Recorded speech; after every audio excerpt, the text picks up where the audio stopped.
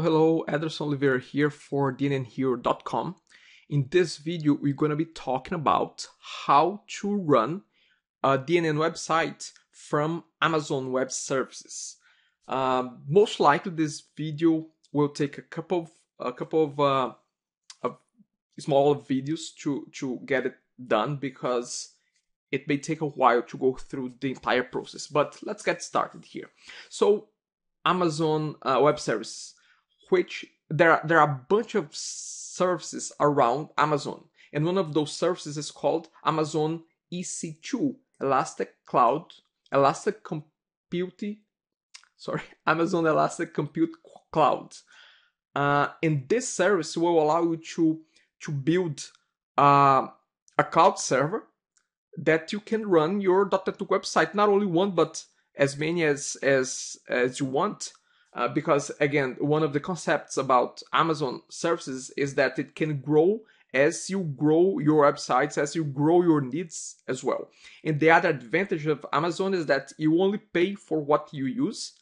So it's quite an interesting proposition. Now, the flip side of that is that it's a bit hard to figure out how much you will be really paying monthly, but I was checking their prices here, and for an entire year, you're gonna have this amount of features here for free every month. Now, I believe that if you go beyond those, you will be charged. But again, the focus of this video is how to set this up. And the best way is really, if you want to give it a try, set it up, run it for 1 or 2 months, see how the bills are done, and you can really judge if it's making sense. But they also have some calculators here that will allow you to do some assessment of what it may cost you. But again, let's just go back here and get this started. So scrolling all the way up, we have the sign up button. Let's go there.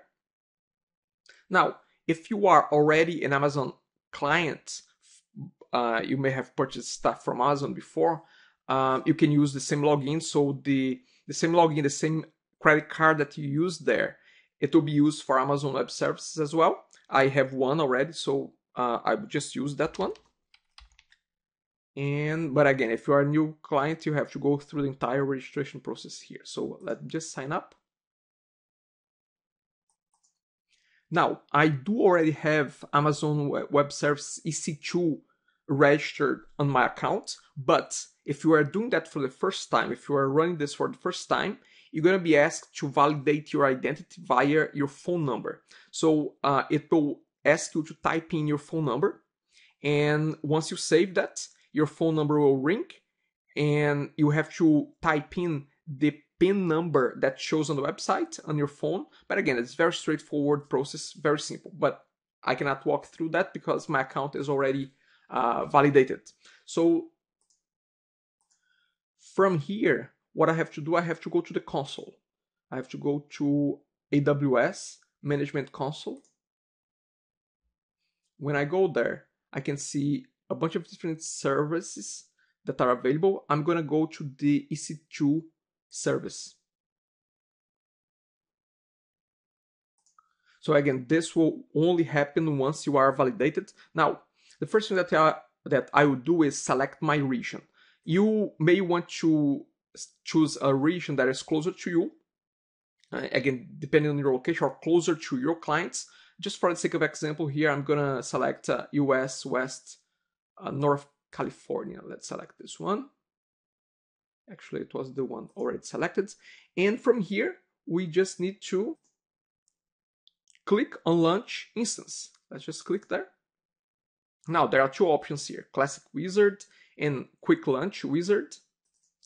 The Classic Wizard will allow you to select some community configurations already done, but I couldn't find anyone that was DotNetNuke specific, even though I found some web page that talk about like there was, but I didn't see any. So let's use just the Quick Launch Wizard here, and let's name our instance at the top. Let's call this DNN server, and let's also name a key pair, and this is for security purpose. So you need that to retrieve the administration password for your web server.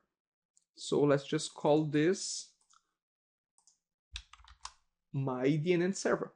Now, below here, actually before that, we need, again, we have named the key pair. We need to download the file, and we have to save that. So let's just wait a second. Okay, so it's coming up. I'm just gonna save this. Now, keep in mind where you have saved this file, because you will need, in a later step, you're gonna need that file to be able to retrieve the administrator password. So let's just minimize this for now. Now let's select our server. What is the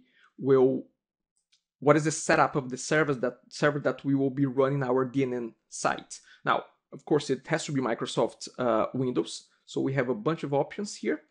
I'm gonna choose the option that has SQL as well, because we're gonna need SQL Server as our database.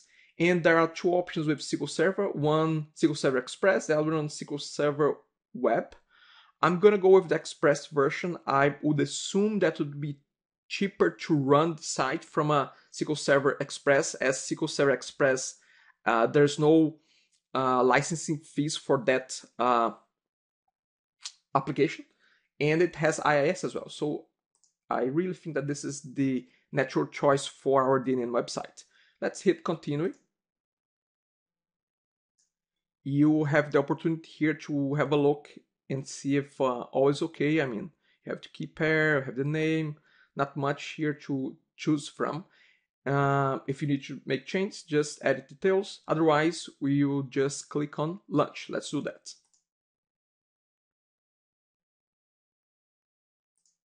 Now, it's a matter of waiting. So you have to be a little bit patient and wait for your new instance to be launched, fully launched, because now it says your instance is now launching. So let's just close this.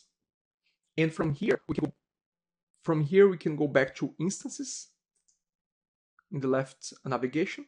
And you're gonna see that our server is running, but the status checks, it says initializing. We have to wait a little bit until this status checks. It says something like checks passed.